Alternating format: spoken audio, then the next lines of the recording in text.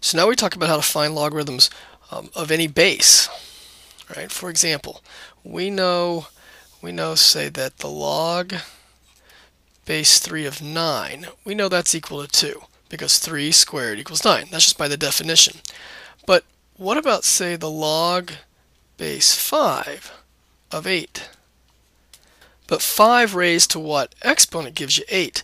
Well, we're going to use what's called the change of base formula. And what that allows us to do is to change from base 5 for this particular example, but in general, to change from any base to any other base.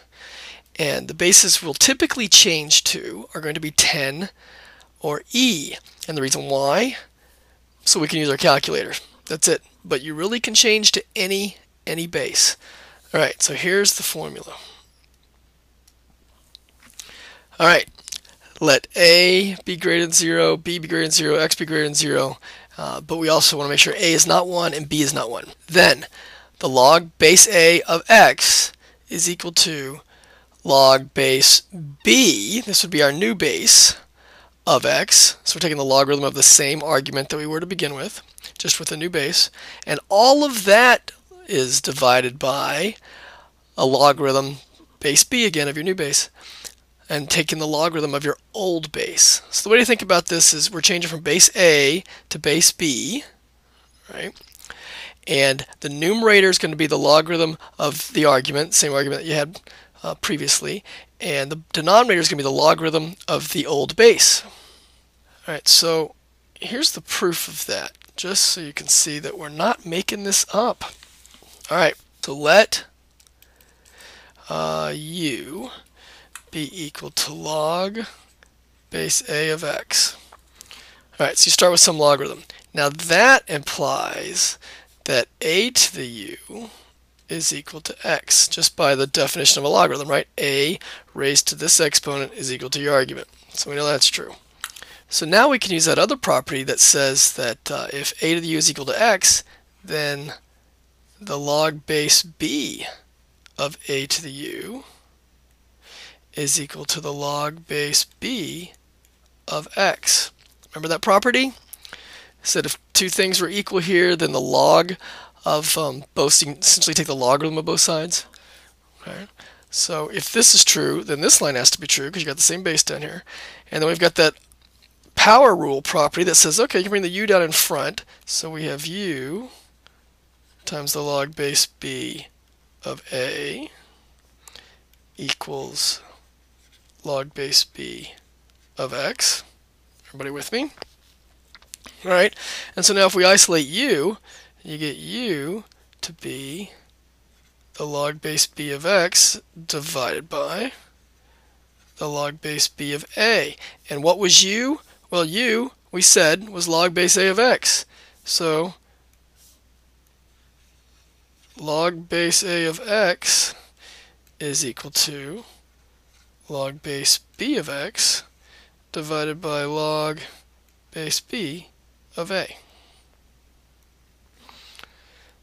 And we have proven that this line has to be true.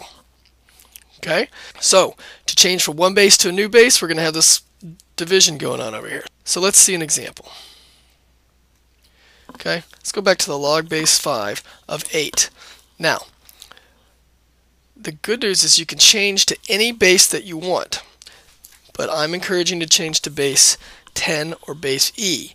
So if we change to base 10, then we would have log of 8, common log of 8, divided by the common log of 5. Right? Now do that division in your calculator and you'll come up with a decimal number.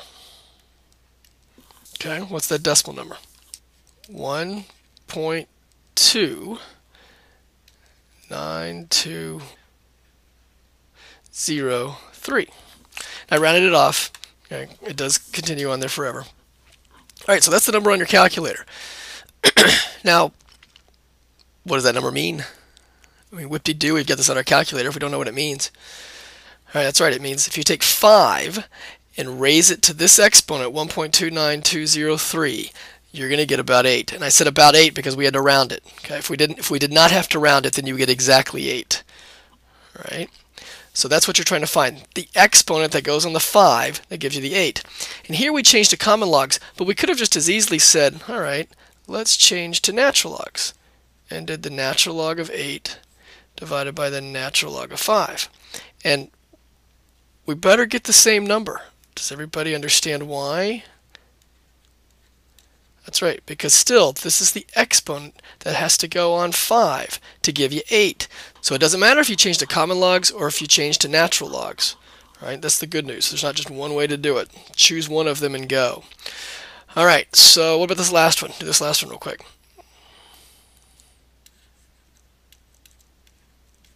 So the log of 421 over the natural log of 17, which goes to 2.1328, and we get something like that. All right, and again, what does that number represent? The number that we have to raise 17 to. So 17 raised to 2.1328 gives us about 421. Okay, that's it. Study well. Please let me know if you have any questions.